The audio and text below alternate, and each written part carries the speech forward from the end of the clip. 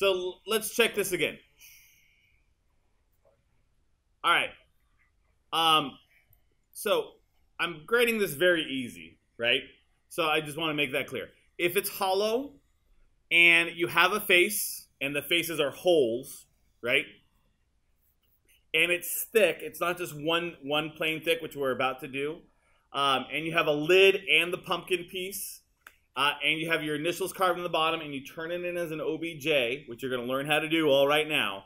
You're going to get full credit, right? So I don't really care how good or bad your face is, as long as it has these requirements. I'm hoping you'll have fun with this. I hope when we go to the maker space and we have these printed out and you start painting, I hope you have a little fun with these and you're kind of proud of them. I'm actually going to keep them until Halloween. So you get them back the day of Halloween. Halloween is Wednesday the 31st. The grand opening of the Steam building is the 30th. So I was going to decorate the makerspace with these on the 30th and then give them back to you on the 31st. Okay? So that you'll get them for Halloween, but only the day of. So thank you.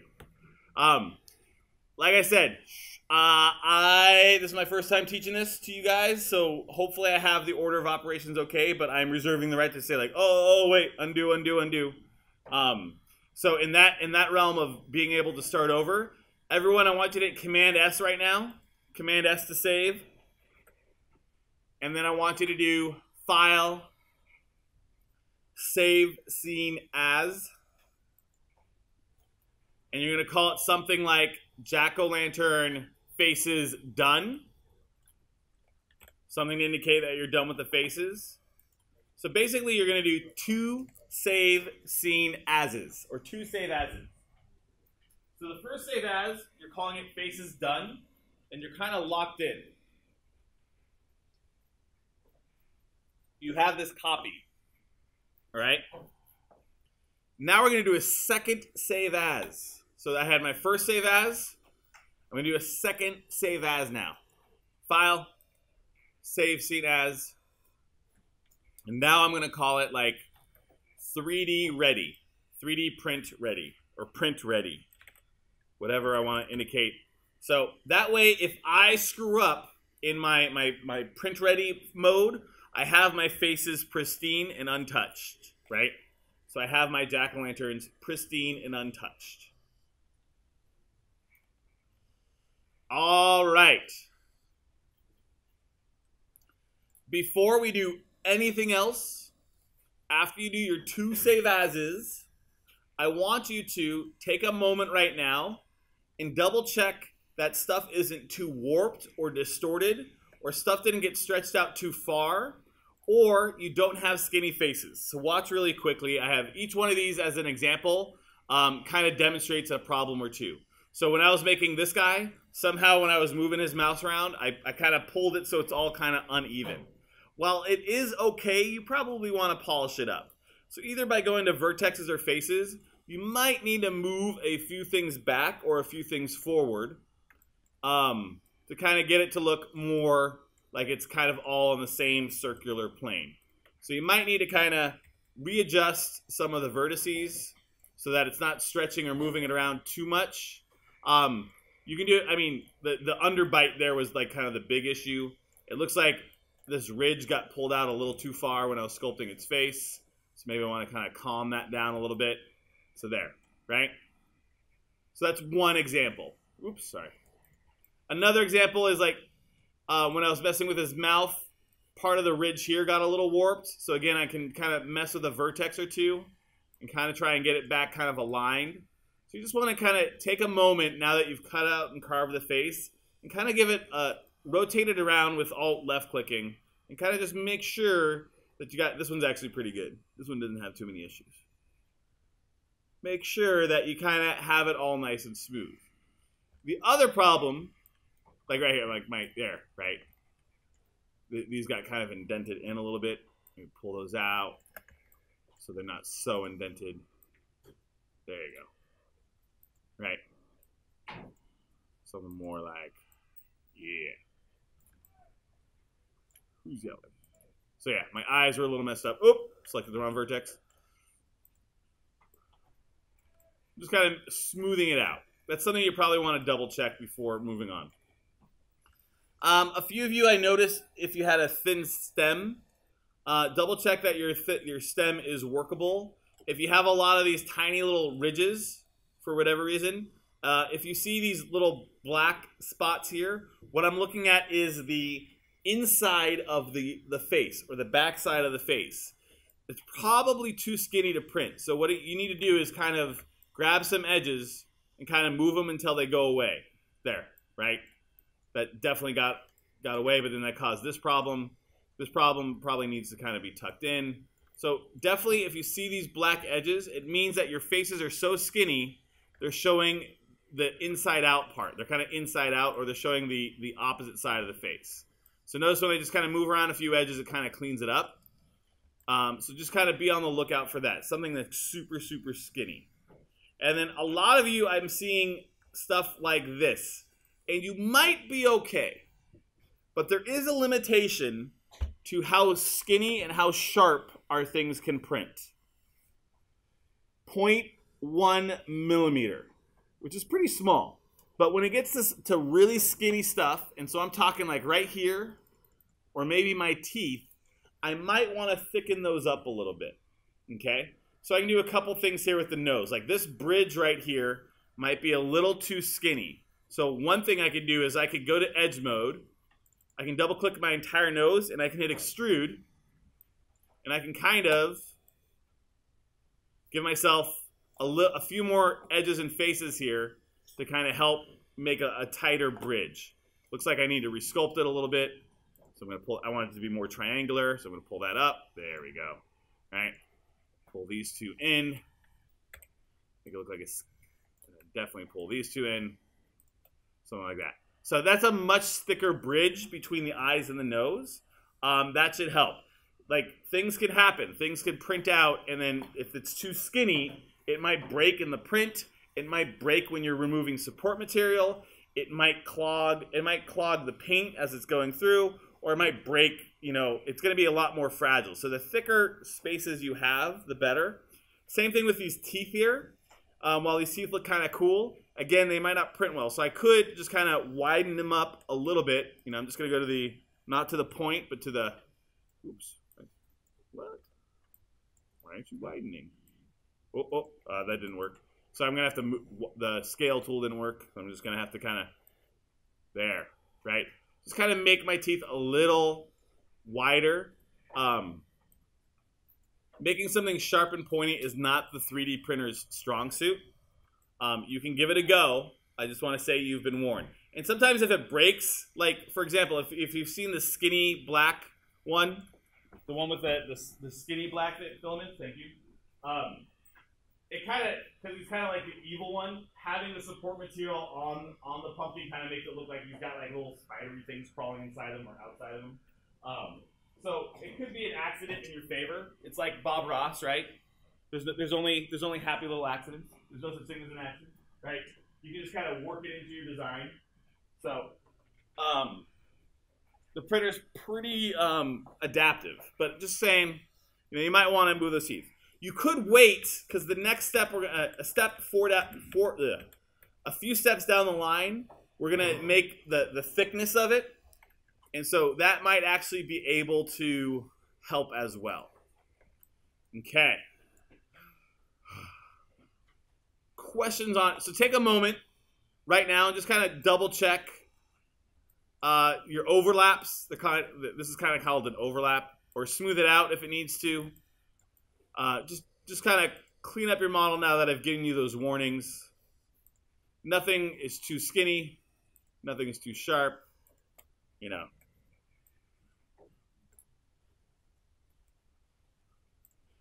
Double check that your stem isn't too skinny.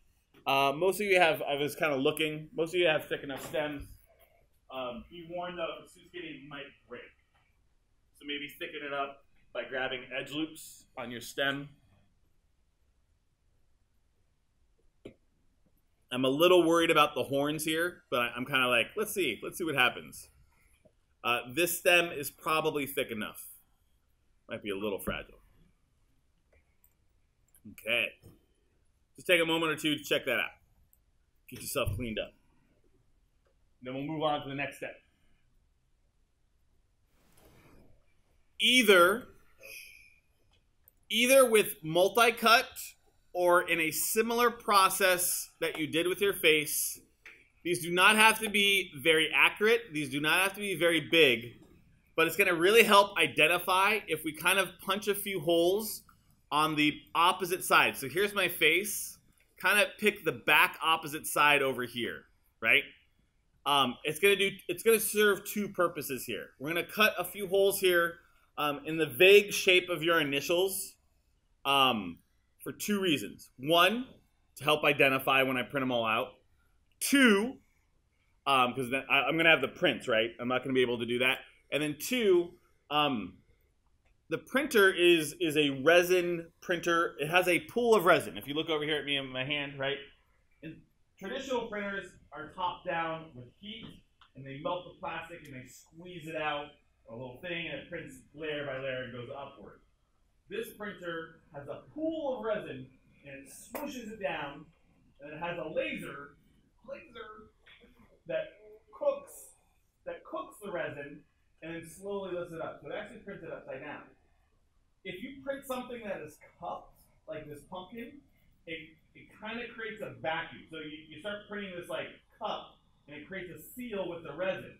So if it doesn't have like a vent hole, it could like pull off layers. It could like pull off the whole object off of the top, off of the inverted part of the platform. There's a lot of problems that can happen if it gets cupped. So the hole on the opposite side is for one of two things.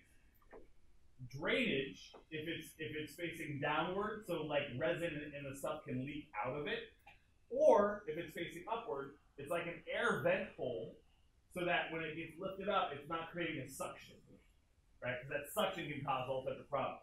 So the orange kitty actually had that problem. And that's why it kind of looks a little lopsided. That's like one side of the face looks a little more drawn out than the other side. It's because the cupping actually happened with this one. So they don't have to be too big. It's just to kind of create some drainage or a hole. So faces this side. I kind of want to go to the bottom back side over here and just make a very small little hole. So my initials would be JG. I'm going to do something like from about here to here. And then just going to make a very crude J, right? Like that. And then this is way too big. I'm going to kind of move these in. So that's my J. Something like that. Very crude on the bottom. No one's going to really see it. Very small. And then this J, the J part is a little too big. Just going to kind of pull this up.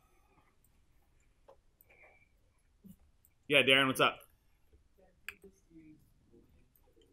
If you wanted to use booleans with the text tool, again, when you put it in smooth mode, you might mess up. If you want to use booleans, go for it. Go for it.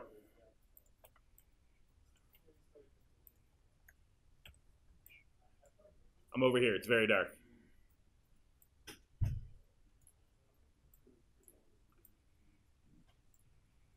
So J, and then to do my G, again, very crudely. Hi. It's so tiny. Pizza. Got it. I want pizza. Mr. Gelman. Yeah. A what? Wait, yeah. However, an E? A D? You can do something like this.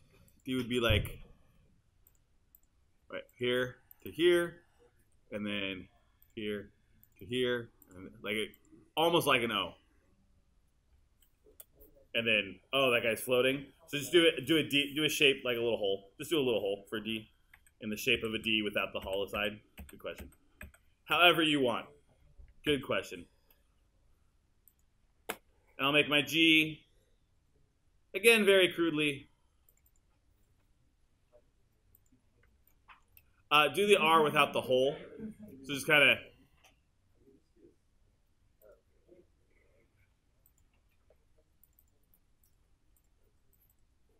So my G is going to look kind of like a C. And again, that's too big. Okay. Nice and crude. So hopefully everyone understands what I mean by crude. Right, just a little hole. It's going to really help the print process. If you can identify it, great. Right? So I'm going to be, it looks like a JC, a J, whatever works.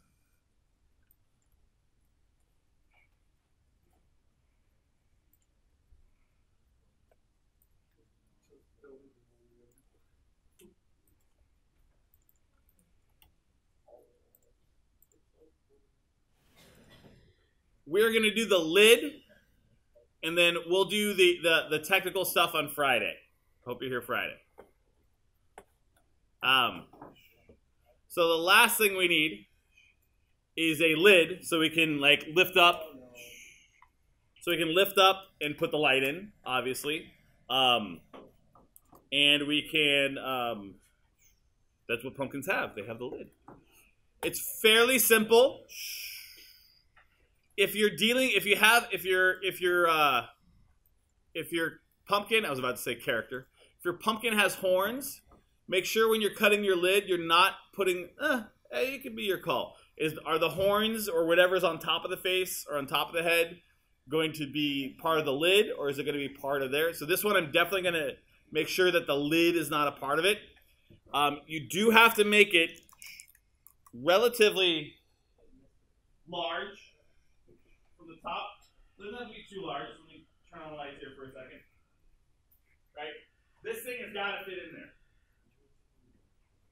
Woo! This thing, so it's got to be like, I don't know. You do your best judgment there. Keep in mind it's got to fit in this light. Usually I got a tester when I print them out. I'm not having you do the portion stuff, because the dimensions get rather distorted between going to here to the printer. So in my printer file, I have a little tester, and I kind of stick it in and make sure it kind of fits. So just make sure it can fit in there somehow, right? You're also, because you're putting in that material to kind of make it, to diffuse the light a little bit, make sure you can kind of, big enough. We're going to have to squeeze our fingers in there. It's going to be a lot of fun. So your lid. So when you're making your lid decision, keep that in mind. You're going to go to edge loop. You need to make an edge loop. Actually, before you make the edge loop, told you I reserved the right.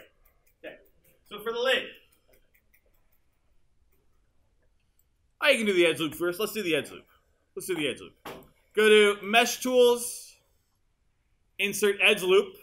Mesh Tools, insert edge loop. And it does switch it to one mode for a second. I'm going to make an edge loop at the widest possible, I think. So my horns start at this edge right here. So I'm going to make my edge loop right there. So I'm going to make an edge loop so that I have a very, very tiny set of faces right here. Did you miss that? I'm going to do it again. I'm going to grab another one. This guy. So my edge loop here. It's better, so I'm going to hop, it's going to be right along this set right here, and I'm just going to kind of make a very skinny set of faces, like so. I'll repeat one more time. So this guy, his edge is right. I'm going to go big with this one. He's going to have a really big lid. But again, I make a tiny set of faces right there. Now, before we delete it, you've all carved pumpkins, right? Has anyone carved a pumpkin and you have a perfectly circled lid, and then you go to put the lid back on after you put the candle on, and the lid slips right through? That's never happened to you? Liars. So, at the back of that place where you made the edge loop, go to vertex mode, right? So that edge loop I made is right here. Give yourself like a little nook, like a little notch, right? So you're going to grab a few vertexes, and you're going to kind of pull it forward, pull it, so kind of give it like a little divot. And I might need to do several, right? You want like a little corner so that it's arranged in the right spot. And so that it kind of expands out, just a little one, so you kind of know where it is. Might be actually easier to do. I did the wrong spot. I'm going to grab this edge right here. These two edges. I'm going to pull them up. Yeah, just like that. Maybe scale them in. Just to kind of, so I have like one little identifier here that lets me know the lid for the pumpkin goes right here. Does that make sense? So if you looked, like I have this on each one of my pumpkins. There's a little divot or knock in the back that orients, it helps do two things. It orients the lid so you know which way is forward, which way is back. And then it'll help kind of create so that it doesn't fall through or makes it harder to fall through. The other kitty, the AP Computer Science teacher, Miss Donaldson's borrowing it to show off to her students. That one, the lid, I didn't make the notch and the lid fell through. The lid falls through every once in a while. So just like a little notch. Just like a little notch. Gonna do it again. So once again, it's right there. So I go to vertex or edge. I select them on both sides of the cut, right? This is where the cut's gonna happen. I'm just gonna kind of pull them in. I'm gonna scale them in. I accidentally pulled it a little too high. Forward and down. There you go. Way too high. There you go. And then kind of squeeze it in. It's just gonna be really helpful when the lid gets separated. And one more. Gotta do one more.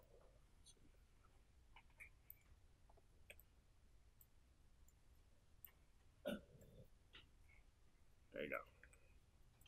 Whoop. I like that. Okay. Next, let's delete the lid. And this will be the last thing we do today. Right click, go to face mode. So that edge loop should have made a tiny series of faces. Click on one of those faces. Shift, double click, and you get the ring.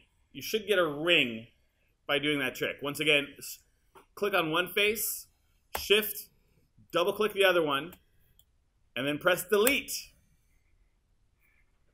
And you get a little lid. After you delete it, you have this space. Go to edge mode, double click that edge. You should get the whole ring, and you're gonna have to expand, hit R, and you're gonna have to kind of grow it out again, like that. Right? So I'm deleting a series of faces. So once again, I'm doing it again. Click one face, shift, double click the one right next to it, delete. It creates a little gap. Go to edge mode. I need to make it a little bit bigger. Double click that edge, hit scale, and scale it back out. Maybe make it a little higher. So that way, if the lid overlaps a little bit, totally fine. You have a good lid then, right? One more time for repetition's sake. I'm going to go to face mode after doing the edge loop. Shift, double click, hit delete, have a little gap. Then go to edge mode, double click the ring, scale it out, out, out, out, out. Maybe go a little up, up, up, maybe a little more out, out, out. If it's overlapping a little bit, that's totally fine. Like if you do it like that big, like it might give it some character. Like so if you have your lid overlapping just a bit, just a scooch, that's fine too. So I'm overdoing it on this one.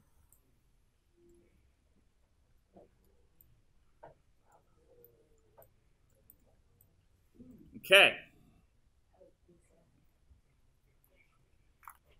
That is going to take us to the bell. You're more than welcome to stay in here during flex time and get caught up. It's about to be flex time. Please save. Friday, we got 3 steps, and then we're turning these in.